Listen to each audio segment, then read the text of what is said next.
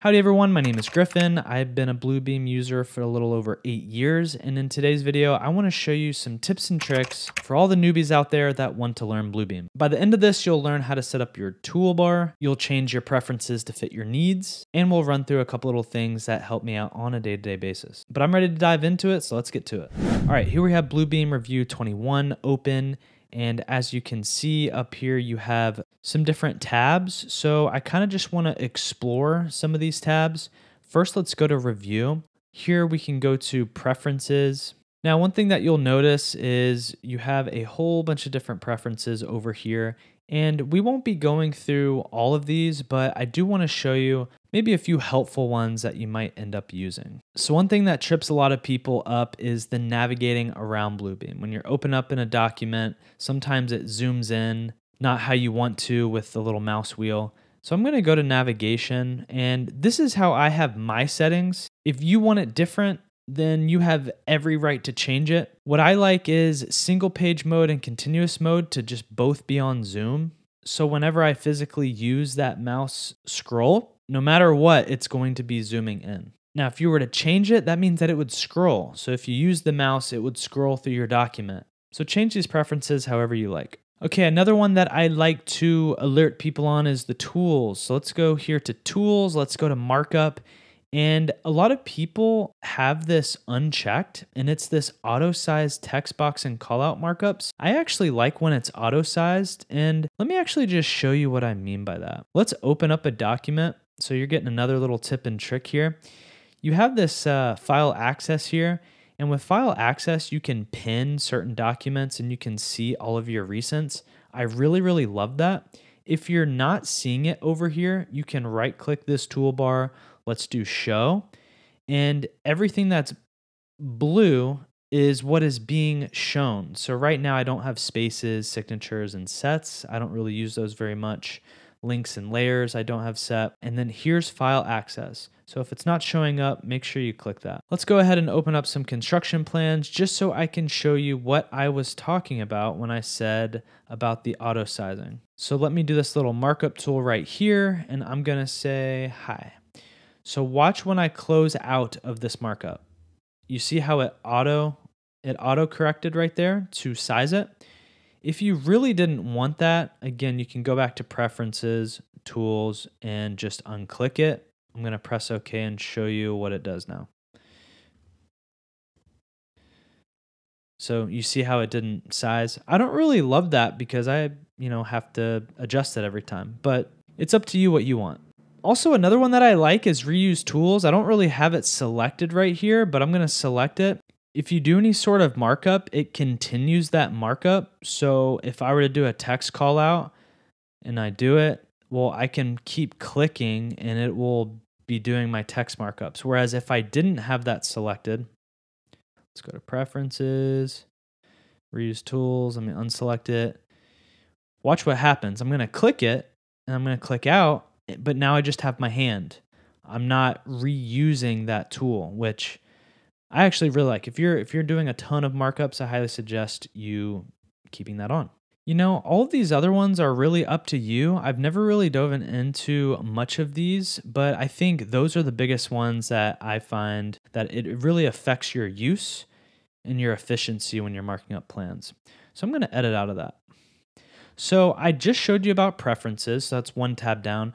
We can go to File, and this is all of your standard stuff. You can create a new PDF if you want. Sometimes I've actually made entire exhibits out of this before. So I'll show you. Let's do new PDF. I'm going to do, an 8.5 by 11 landscape. Now you have a blank canvas to work from. I can post a picture in here, or maybe I can start drawing some different cross sections. I don't know. The world's kind of my oyster in here. You can also do new PDF from template. So you can even create different templates if you want. There are default templates in here. So let's just look at one. Maybe let's go to RFI. So here you have RFI, and that's actually already a pretty good template. And you can create automatic forms. That's a little bit advanced for today's lesson, but you can actually make automated forms to help create text boxes for all of these. That way you don't have to use all of the text boxes like this and type in. It just automatically creates the text boxes. So it's pretty cool. All right, let's go back up to File. Okay, one thing that I actually really love, and I use this so often, is email. It can directly email pages right from this PDF. So let's say if I wanted to email page 17, I'm gonna go to thumbnails up here, and I'm gonna right click this page 17, and I can press email pages, and it'll create an email. I don't want my email to pop up automatically right now, but you can just email that singular page. It makes it just really easy and seamless, because a lot of times I'll mark up a sheet and I'll just want to send it over quickly. Also, last but not least, and these are just things that I use often, is export. So you can actually export to Excel workbook. So let's say if you had a PDF of cells, you can take that PDF and export it right through into Excel, which is awesome. Just always be wary of the formulas, because obviously it doesn't know the formulas. It's not smart enough to know. But still, if you need the numbers and if you need an Excel format, it works. All right, let's go to the Edit tab. The Edit tab is really important. One thing that I love within this Edit tab is a thing called Snapshot. You can also access this by hitting G, and Bluebeam has a whole bunch of different little keyboard shortcuts. So just to showcase that, I'm going to select G, and notice how it's doing a snapshot here. So what that's doing is it's grabbing a copy of that image, and if I wanted to paste it, I could do Control V, and then now I've pasted it. And if you don't know yet, if you don't know enough about properties, you can go over here to properties. You can give it, an outline if you wanted to. Let's see, give it an outline. You can do blend mode. You can do multiply. Oh, I don't really like that. But you can do multiply, and you see how it kind of became transparent. You can also change the opacity. So this is good, if you wanted to take some screenshots of plans, do some overlays, you can look at the difference between the two. It becomes pretty handy. Another one that I use in Edit is PTF content. So a lot of times I'll just erase content, and I'm really careful with this though, because sometimes if I'm getting a plan set out and there's something that is just showing up randomly, I will erase the content and get the PDF out, but then change it in CAD. But just to kind of show you how this tool works, you can do erase content and it'll just literally erase whatever I hover over. So do you see how it just erased that? Pretty nifty tool if you have something that you really don't want to be shown. All right, let's make our way to the View tab, show you a few things that I use on the daily. So one thing that I recommend is having the full screen crosshair. You can go right down here, have that selected. I think it really helps because, if you're an engineer, you need to know what is straight, what is 90, what's orthogonal, It kind of helps me guide as I move along and do my markups. But if you don't like it, then you don't have to use it. Another thing I use often is this split vertical. So let's say if I wanted to look at another page, I can go ahead and split vertical.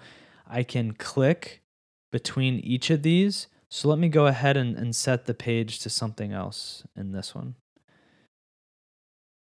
So now I have the page set to something else. And it helps when you're trying to look maybe at a control structure or some sort of detail and you're comparing it to the plan. And if you wanted to toggle back, you go back to View and you can do Unsplit.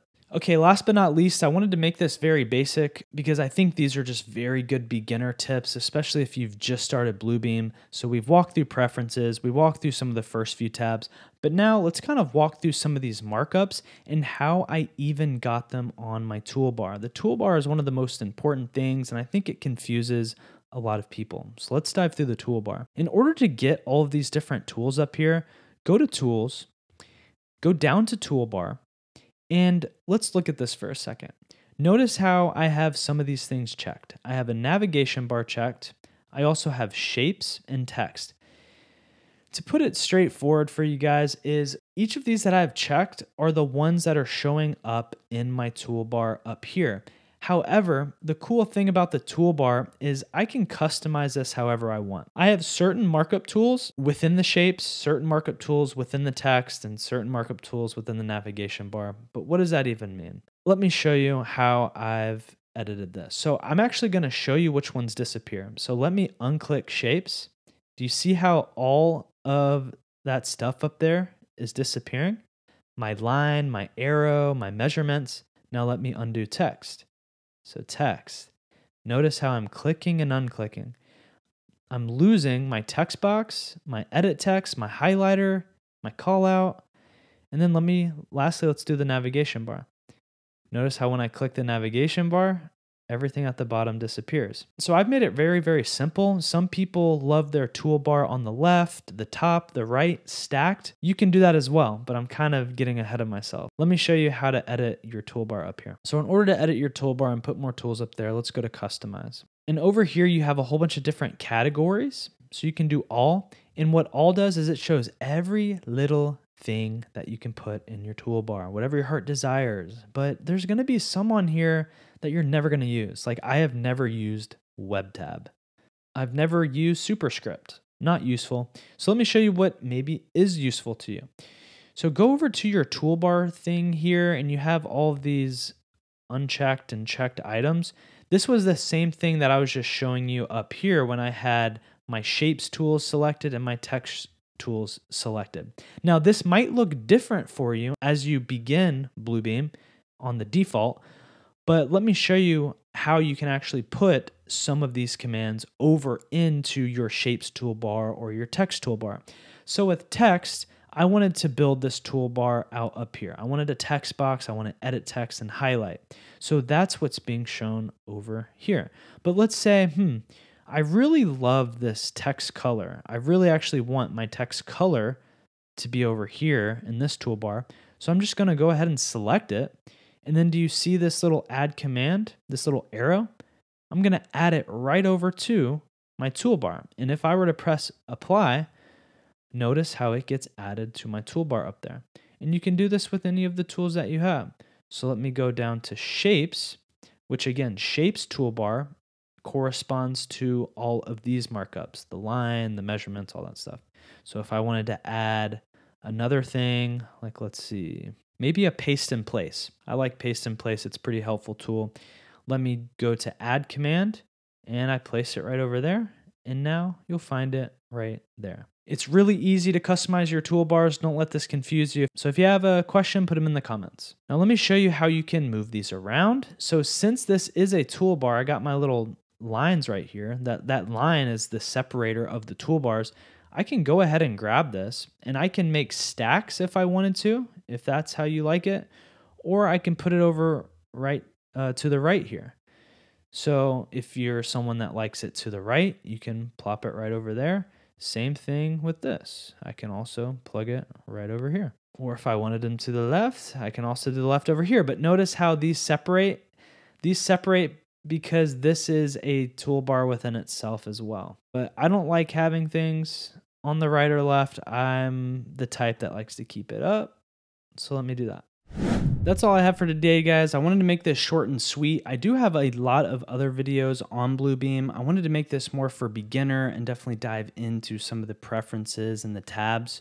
But I have a whole bunch of other stuff out there regarding quantity takeoffs and a little bit more advanced stuff. So if you're new to Bluebeam, check those out. But I hope everyone has a good day. And if you have any questions, please feel free to give me a comment and I will see you in the next video. Peace out.